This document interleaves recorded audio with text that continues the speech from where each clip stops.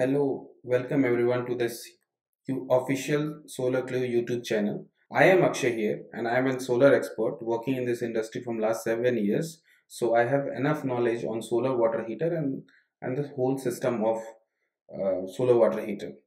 So today I am going to share my experience about the product and how a system actually works. So stick to the screen and note down all the important points which I am going to discuss and which I am going to display on the video. So let's go on. The topics which we are going to cover is how a solar water heater works, what is a solar water heater, merits and demerits, how to select the size, how to select between different types of water heaters, how to select the brand. We will do a price basis calculation on electrical geyser and a solar water heater, how to check these products on Solarclue.com and how to purchase also. So let's go on. First and foremost, the most important thing is how actually solar water heater works. As the name suggests, it works on solar energy. Solar energy means sun energy. So what is going to happen? It is going to extract sun energy. It is going to soak sun energy, and it will transfer the that energy to the water, and the water eventually becomes hot. So the overall process is solar water heater will come with a tank. This is known as collector. Collector means it collects sun energy, and the stand will be there, which is not available in this photo. So stand also will be there. So what happens, first of all, water will come via an inlet plumbing pipe and it will fill the tank. Okay, and then from here cold water will go and it will dance everywhere inside the tubes. Since this collector or the tubes is getting sun energy, and because of this the tubes become hot, and since the water is traveling inside this collector, the water eventually becomes hot and it goes back again inside the tank. So this is how a solar water heater works. So majorly between 9:30 to 2:30 in the afternoon, 90% of the heating happens. So it takes 4 5 6 hours of sun so that it heats the full capacity. Okay, so now first of all, how to select a capacity, which capacity is for you. So on what basis you have to select your product. So there are different types: 100 liter to 500 liter, majorly used in residential sector. 500 liter plus is used in a commercial sector where the requirement is huge. So how to calculate for yourself, first of all?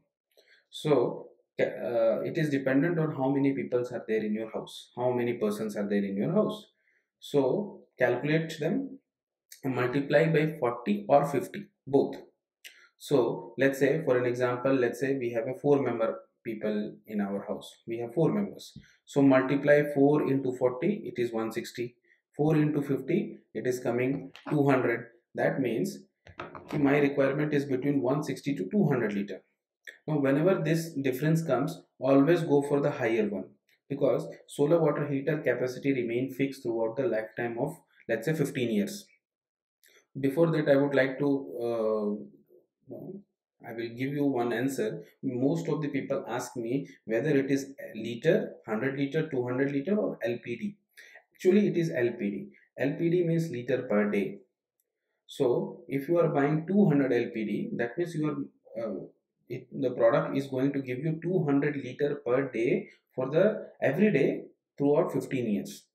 So that means if today you have 4 members, so 150 160 is okay. But what will happen if number of people will increase? Let's say newborn kids, older parents, guest comes, so your requirement will become high, but the solar water heater will not give you um, the output. So that is why you have to, for the future purpose also, you have to buy it now. So this you can see, on this basis you can purchase your product. Now coming to the thing is, there are two types of a solar water heater: non-pressure versus pressurized solar water heater. So this you can see, if I place this solar water heater on your terrace, the question is, water is going to come from a overhead tank like this, or it is going to come from a booster pump like this. So suppose it is coming from an overhead tank. So if the water to the water heater is coming from an overhead tank or syntax, then you need to buy a non-pressurized solar water heater, because water from an overhead tanks comes with a normal pressure because gravity is pulling it, so that is why not much of pressure will be there. So solar water heater will be able to handle that pressure. And one more condition is that the from the terrace where you are going to place your solar water heater, minimum 6 feet height stand should be there, on top of which you have to put your overhead tank. This stand can be your lift room, staircase room, or you can prepare it also, but you have to give a height, because the solar water heater height is approximately 4.5 feet from the terrace. Your overhead tank should be at least 6 feet height from the terrace, then only water is going to come from here to here. Now the opposite case happens. Suppose between these two items, this kind of booster pump is installed. Then what will happen? This booster pump from the overhead tank, it will come to the booster pump. Booster pump will push the water to the solar water heater. In this case, what will happen? Your solar water heater is going to get the water with a lot of pressure, which your product needs to handle. So that is, in that case, you have to buy a pressurized solar water heater. So here it is written also, if the water is coming from a booster pump, then you need to buy a pressurized solar water heater. The reason I have told this, you can read also. Going to the next thing is, what are the types of solar water heater? After selecting between non-pressurized and pressurized, you can select you want a evacuated tube collector type or a flat plate collector type. So approximately I will tell you what is the difference. Tubular model is higher in efficiency. It will give you 5 degree more temperature, half an hour faster heating, and a monsoon kind of climate where sun is not there but the humidity is there, heat is there in the atmosphere, then also little bit tube model will perform, but the panel model will fail to do so. Tube model are lesser in price. So this model is double the price, approximately 1.5 times to 2 times of this product. So suppose this is 30,000, this will be 55,000. Uh, the warranty on this product is 5 years, 5 year or 10 year, depending on brand to brand, but only on the tank. But here if you are getting the warranty, here you will get the warranty between 1 to 5 year, and but it will be warranty on the full system. The problem with this product is this tubes which you can see in a bluish color is a borosilicate glass material. It's a glass.